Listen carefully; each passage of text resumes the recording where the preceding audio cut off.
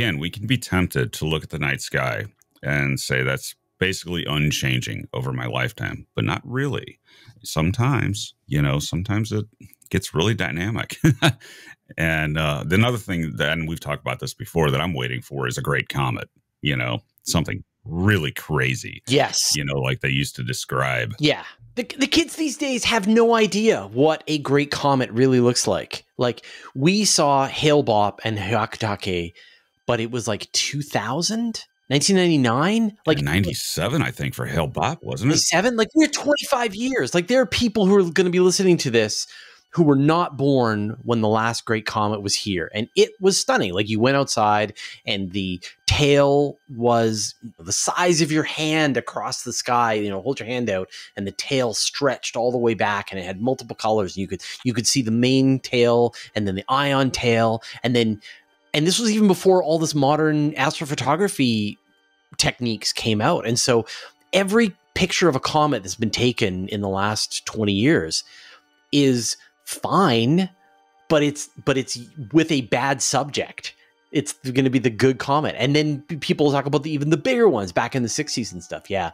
And then, of course, a meteor storm is another thing. Like, we keep getting these hints and threats of a meteor storm, like one where it's hundreds of thousands of meters per hour. And that happened like 1966. Yeah. Again, that would be stunning. Yeah, the Great Meteor Storm, which was a particularly dense part, as I recall, of a regular meteor shower that happens every year. It's just you go through a dense part every so often. Yeah. And it just lights up. Yeah. I don't know that's really hard to predict, though. It is hard. So each time a comet, like all the meteor showers come from comets. One comes from an asteroid, but they mostly come from comets. And so each time the comet moves around the solar system, it leaves a trail of particles, and the Earth will pass through the trail, but it'll pass through some older version of the trail. But every now and then you get the Earth passing through a very recent version of the trail that's been laid down, and that gets you the meteor storm. And you get one every 100 years or so, and they just sound off the charts.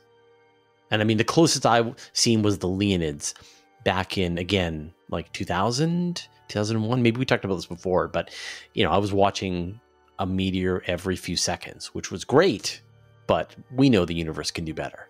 Indeed. I wonder if we could create, and this is my usual crazy talk, if we could create an artificial meteor storm.